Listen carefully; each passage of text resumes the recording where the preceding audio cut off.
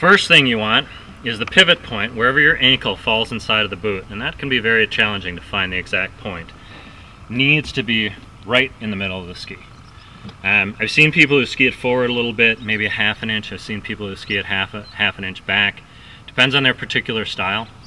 If they're a real weight forward skier, they can move it back. If they're a real weight back skier, they need to move it forward. You don't want huge amounts of movement here. A half an inch would be excessive. Quarter inch makes a huge difference on these skis. It's just not that long, right? There's not that much board there. Longer the ski, the more you can mess around with that.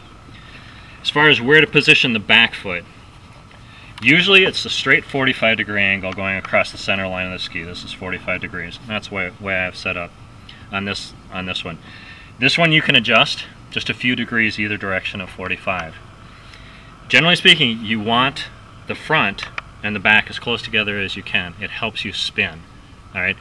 Basically, it's that whole physics principle of when you bring the mass towards the axis of rotation, you spin faster. All right. There's less momentum to overcome to get a spin.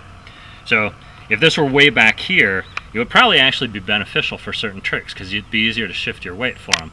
But it would slow down your rate of rotation. And since so many tricks are based on rotation, you want everything in a line as close to the axis of rotation as you can possibly get.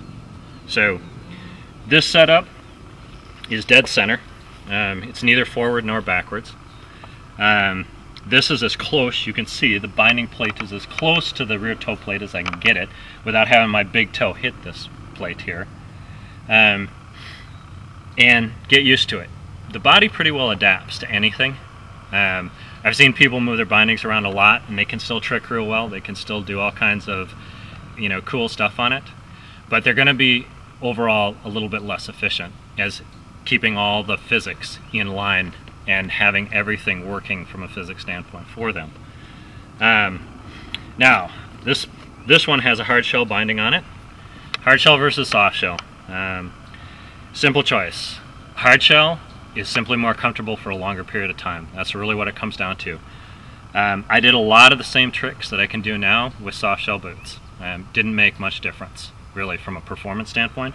But hard shells make it easier to stay in the boot and on the water for longer periods of time. That's what I've found. This particular hard shell has a removable liner. These are from Intuition Sports. They are heat moldable. You can heat them up in an oven to 200 degrees, slide them into the boot, slide your foot in, buckle them up, they cool and they mold to your foot. It gives you a great amount of contact with your foot to the binding. It takes a little adjustment. Most people who I know of who went to hard shells in this fit weren't used to just how fast the reaction was. It's like going from a truck to a Corvette. That just everything happens faster. First couple of times on the water they usually fall. They're like, wow, everything's so connected here, it's all happening faster. Get used to it, you'll adjust. There's no problem to it. Lengths. I started out on a 38-inch trick ski. I weighed 140 pounds. It was too small for me, but I was younger and pretty lightweight skier. This is a 43. I'm 175 pounds.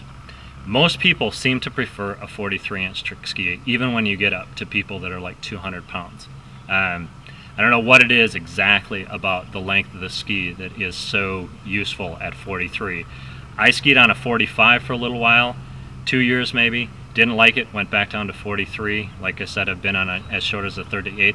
43 just seems to be the sweet spot for some reason with these. Final point on trick skis. This ski, you can see it's got rails in it. These are molded in.